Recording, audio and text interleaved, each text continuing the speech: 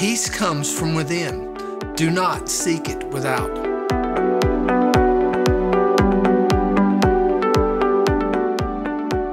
The idea that something or someone outside of yourself will give you the peace and love you've been seeking is not exactly correct. According to Eastern philosophy, when you do that, you're setting yourself up for eventual disappointment. This is because everything is fleeting.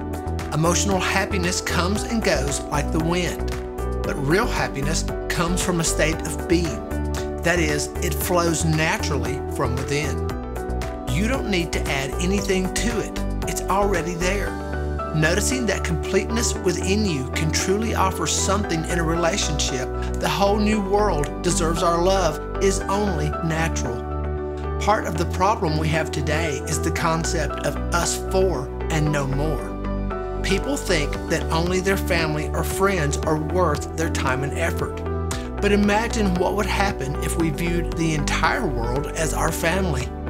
Suddenly, we would start to expand that circle of love, and we would feel an obligation to help others. If everyone had that ideal, the world would be a very different place. You see, hatred does not cease through hatred at any point in time. Hatred ceases through love. If you ever find yourself in a situation where someone is saying something hurtful or damaging, remember that there's always an option in how we react.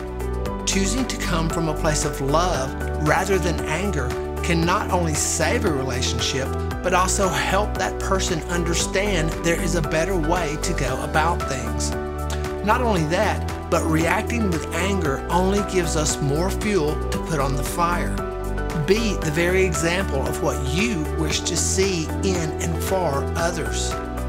One of the most common things I see in people is we are each looking around to see if the grass is greener on the other side. There's a constant subconscious desire to see if we can get something better, which is only harmful if left unchecked. Not having gratitude for others in your life can really set things up to fail. So recognize what you have. More often than not, it's better than we realize. I would like to thank each of you for your presence here today, and please consider liking this video and subscribing to the channel for future topics and videos. If you have a topic that you would like to know more about or like to see discussed here, then please drop a comment below.